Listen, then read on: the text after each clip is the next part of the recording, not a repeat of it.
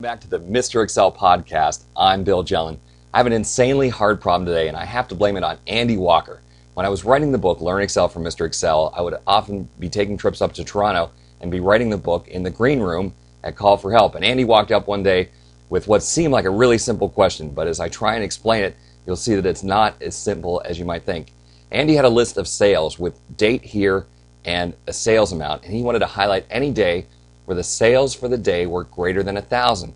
Well, that's kind of hard to do because we have to add up multiple records to figure out whether those records add up to more than 1,000.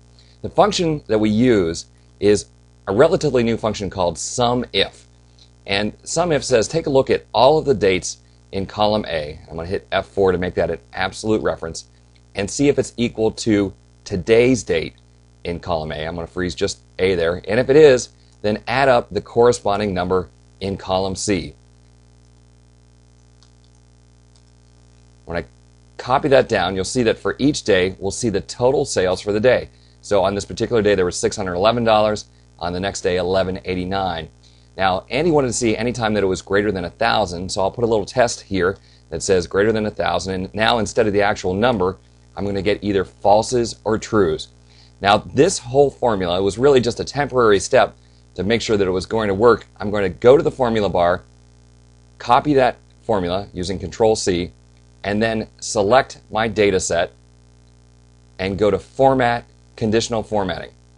Now, in conditional formatting, most people don't know that you can change the cell value is drop down to be formula is, and then in the formula bar, use Control-V to paste the formula that you used. We'll click OK here, and all of the days where the sales were greater than 1,000 turn green. Absolutely amazing use for conditional formatting. Don't try and build that formula in the conditional formatting dialog, though. Build a temporary column, make sure it's working, and then you can come back and delete the column. There you have it, how to build a rather complex conditional formatting formula that looks at several rows within your data set to decide whether or not to color this row. Hey, thanks for stopping by. We'll see you tomorrow for hopefully a tip that is much simpler than this one.